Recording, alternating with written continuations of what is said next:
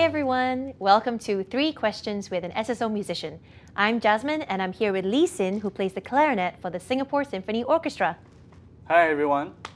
Alright, so over the last couple of weeks, we've been asking students to submit questions, and we've picked 3 that we're going to ask Lee Sin here, and he's also going to share a couple of techniques and share some advice about how to play the clarinet. So our first question comes from Yan Zhou. So this is quite a personal one as well.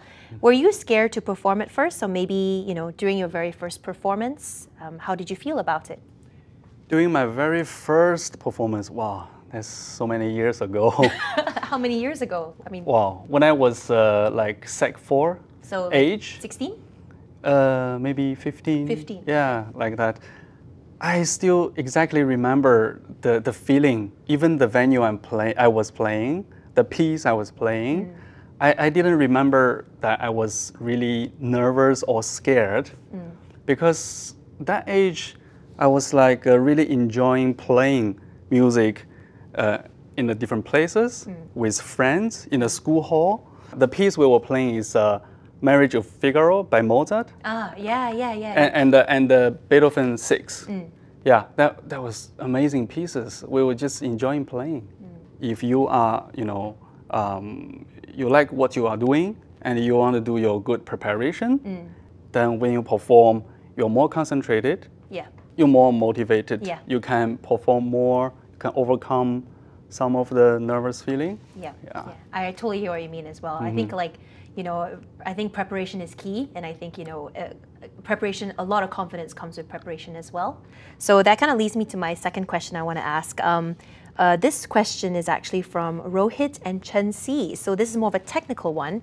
So it seems that achieving a good tone is not an easy thing to do on the clarinet.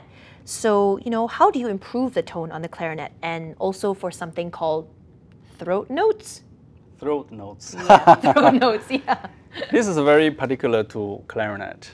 Yeah, because the way the instrument built over the register key, because clarinet is built not over the octave. Yeah. So over the register key, we are 12th interval. Okay. This is very unique, different with any other instrument. That create the problem around the register key. Okay. Yeah. Is that the throat of the instrument? Right. Okay. Yeah, we press nothing. This is the typical throat note. Yep. Yeah, and we press 1 key or 2 key, and for the embouchure control is actually very natural. You can just blow air. You can make the sound. That's why we learn this register at the first in the beginning. Okay. But because that's easy with fingerings and the embouchure, then we become a bit lazier of voicing the note. I see. And in the throat note, we very often forget to use that effort. We just play easily. Okay, so could you demonstrate that for us? What's a good overall tone that we want to achieve then? Yeah. Yeah, I will demonstrate that lazy throat tone. Okay, like a before and after, right? Yeah, and I will try higher register, the more challenging register, and we apply that embouchure and air support back to the throat note. Then I very often feel I am improving my throat note. Okay, so let's hear it. Okay. Yeah.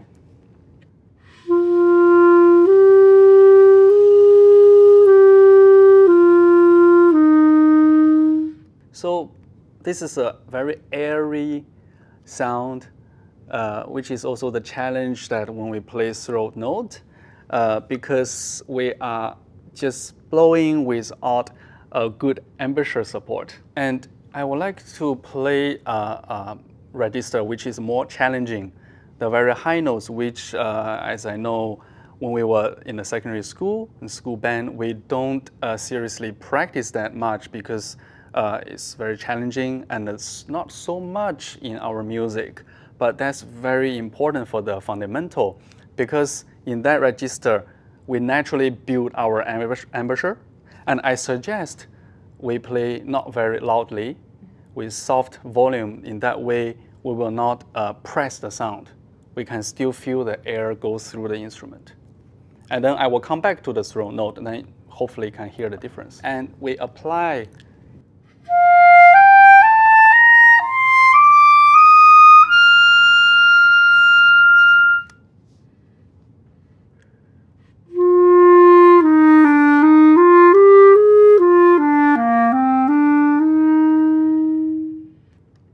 thank you for the demonstration. I think it's wonderful to hear, hear the sounds that we want to achieve and try to avoid, the very simple beginner mistakes that we make as well. So the third question I would like to ask you, and I think this is from Zhe Yuan, would like to know if you have any tips on how to tongue better. Yeah, when we have good embouchure support, our tongue is more regulated.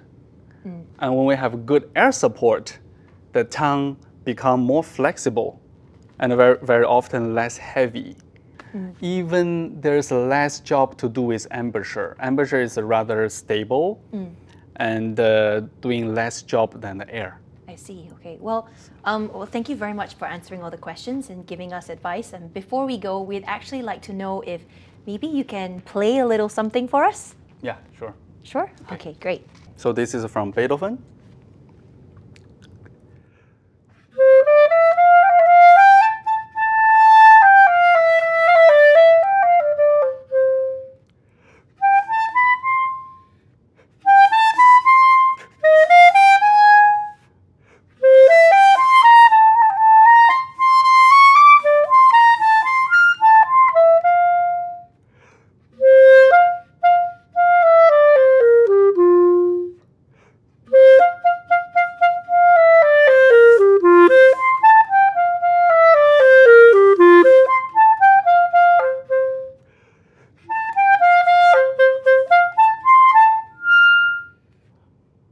That's all the time we have. Thank you very much for watching this video, 3 questions with an SSO musician.